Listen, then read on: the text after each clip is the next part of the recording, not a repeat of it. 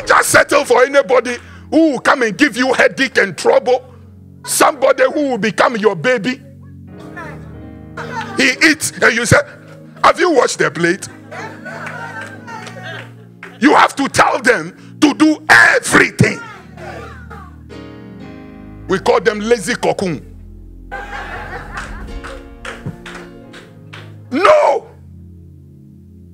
But you see, if you don't have the mentality of being at the top, and you always feel like where I am, that is where I'm destined to be, you settle for anything.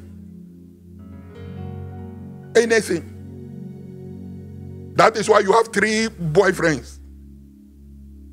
You have 4.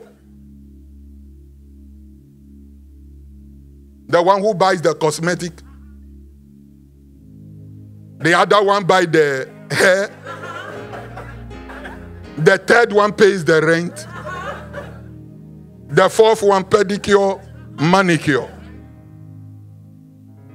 And he's the one that commutes you around if you want to.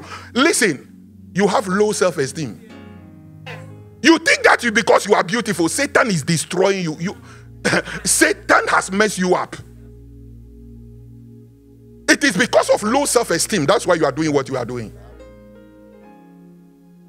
You have no value. I am sorry to say, you are Chinese buffet.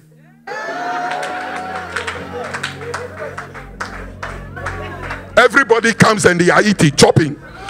Everybody. All you can eat. All you can eat. You are buffet. All you can eat. They just come, they take their spoon, their fork, and they start collecting. How cheap. Because you don't know that you are at the top. I am not shacking with you if you don't come and perform the necessary rites. I'm not shacking with you.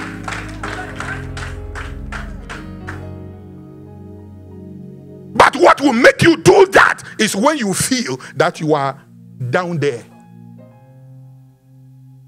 When you are at the top, nobody pushes you around. And let me tell you, the reason why it is so important for God for us to be at the top and to be above, because when you are above and you are at the top, you are not easily vulnerable and susceptible to certain sins and iniquities and small lies.